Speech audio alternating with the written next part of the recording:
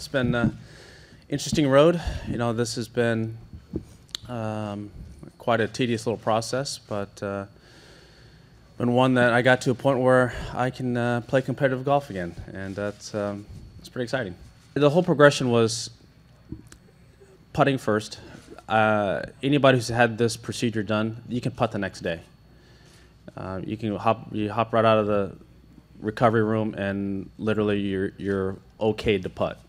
But I wasn't allowed to bend over and then pick the balls out of the holes. So what we did is, I kind of had a little creative idea, is that we had normal size holes in my backyard, and I just sand filled them.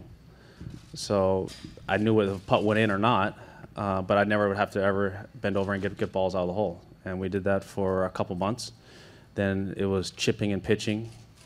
And then we added basically about 10 yards every day to 2 days, depending on how I felt, how much inflammation was in the area. As I said, my physios and our surgeon were in lockstep with one another, open communication. And some days it was, hey, we'll just stay here for a couple days. Other days, hey, you can go ahead and progress the next day. And that's how it went to the point where I was out there hitting drivers a couple weeks ago. And then started playing golf. I wanted to knock off a little bit of rust on the range before I actually went out there and tried not to embarrass myself on a golf course. And I was able to do that, got some holes in, started feeling comfortable doing that.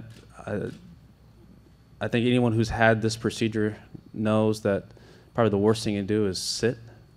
And sitting in a golf cart wasn't the most ideal circumstance. So sometimes I would ride on the back of the cart like Freddie does sometimes. You see Freddie on the back of a cart standing up. So I was able to do that a few times, and I was able to get in more holes because of that. I broke 50 for 9 the first time, just like I was when I was 3.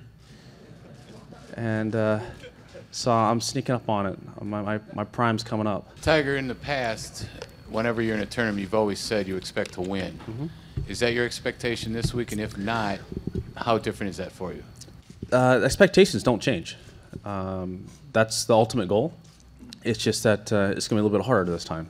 I just haven't had the amount of prep and reps that I would like. But I'm good enough to play, and I'm going to give it a go.